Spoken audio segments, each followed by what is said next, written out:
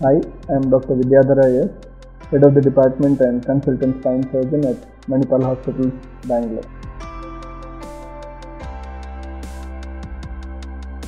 Spinal tumors are quite common, definitely in a tertiary care center like that of ours, the Manipal Spine Care Center. Definitely we encounter huge number of spinal tumors. The most common being the metastatic tumors in elderly people. Any back pain which is significant needs to be evaluated for spinal metastatic tumor. And also at times you come across patients with multiple myeloma which can present with problems or tumors in the spine, or rarely a primary tumor in the bone like giant cell tumor or any regional bone cyst is also prevalent. Now the commonest being metastatic spinal tumors. They all come with back pain.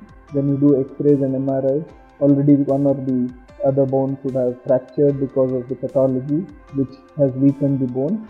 And it is not because of the injury that the patient has broken the bone, it is just because the bone has been weakened by the disease or the cancer. In these conditions, what we do is very systematic. First, we need to work up and make sure that whether we can get the primary tumor. Like PET-CT scan is the ideal before you head for any other intervention, and also sometimes blood tests can get us to the diagnosis.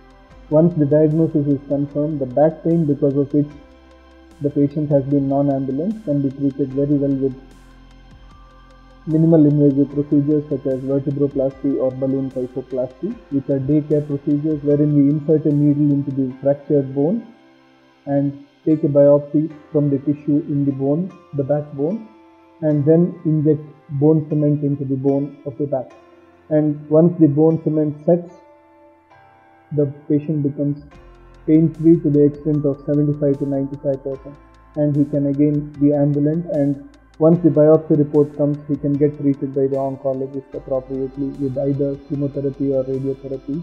And second commonest being myeloma, multiple myeloma, which is also the predominant site is spine, can be treated with chemotherapy once diagnosed. And the rare tumors, we may have to go more aggressive, like giant cell tumors. We may have to do a anterior posterior surgery with complete excision of the tumor.